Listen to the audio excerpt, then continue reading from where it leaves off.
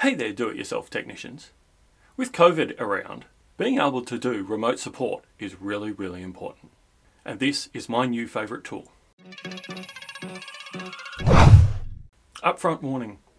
As a user, you should not do this unless you know the other person who is helping you, or you deliberately called them and trust that they have your best interests at heart. They have complete control of your computer and can do anything you can. Make sure it is someone trustworthy. If you're the slightest bit unsure, close the connection immediately. I've used lots of different remote access solutions. LogMeIn, TeamViewer, Splashtop, and back in the day, Fog Creek Copilot. I've also used Skype for Business, and more recently, WebEx in the corporate setting. The problem with most of these is the monthly subscription fee.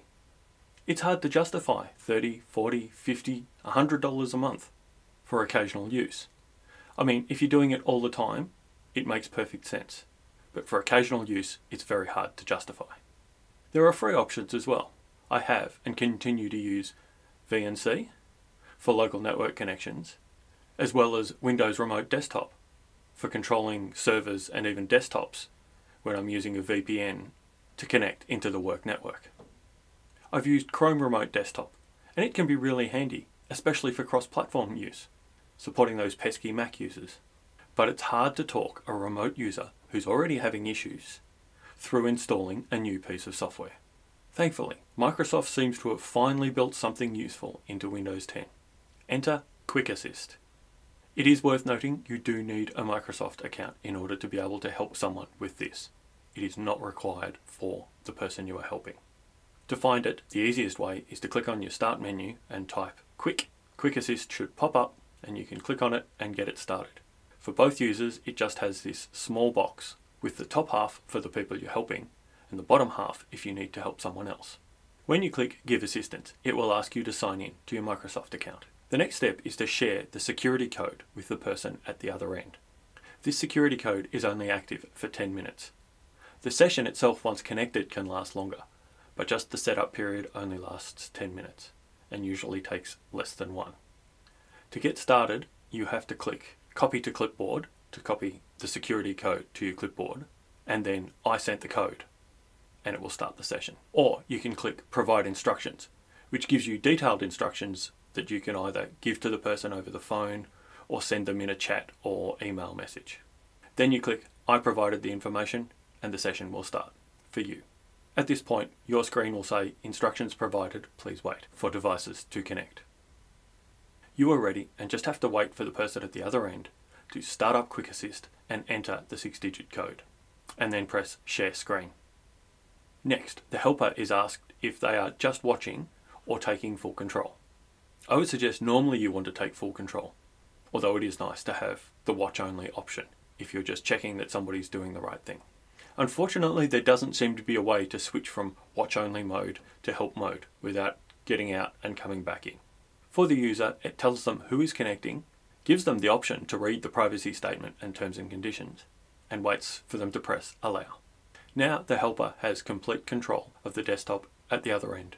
In this case, I'm remote controlling all 3 screens of my Windows 11 Beta laptop. From here, you can do anything the user can do, and they can either watch and learn, or go and get a cup of coffee while you do whatever it is you need to do.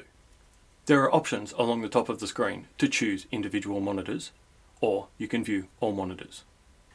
There's also a tool to allow you to draw on the screen and illustrate a point. You can send text-based messages and get a response. You can also restart the session and open the task manager on the remote machine, which is handy for troubleshooting. And lastly, you can pause and stop the session. If the person being helped accidentally closes the program, you can still reconnect as long as they haven't quit the app itself completely. The person being helped can also pause the sharing at any time, blanking the screens on the helper's end. Useful if they have to input something confidential. And of course, they can close the session completely. They still have full control.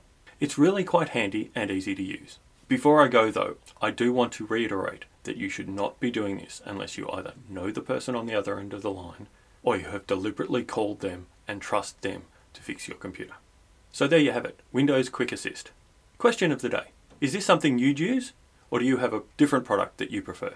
Let me know in the comments down below. And if this video was useful to you, give it the thumbs up. Thank you.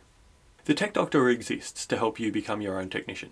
Learn about the technology, protect yourself from the bad guys, and fix it when it breaks. There's some older videos you may not have seen before, here and here. And you can subscribe to the channel by clicking down here, and to our mailing list by clicking up here. Thank you so much for watching. Have a great day, and I'll see you on the next episode. Bye.